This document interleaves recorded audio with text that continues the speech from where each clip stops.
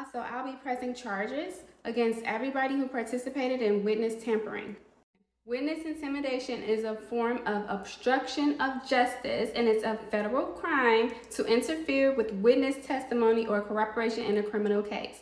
Everything I've done is because I was a witness, a spiritual witness, but still a witness to the crimes, and wanted to put out the information for mass dissemination so that it could help get the case solved. I've also sent in emails to the tip lines. Everybody, including attorneys, whether that be Wendy Olson, Rebecca Schofield, anybody else listed as her attorneys, anybody who submitted press releases or did anything to interfere with my testimony against Rebecca Schofield and Jack DeCour, I'm pressing charges on all of y'all.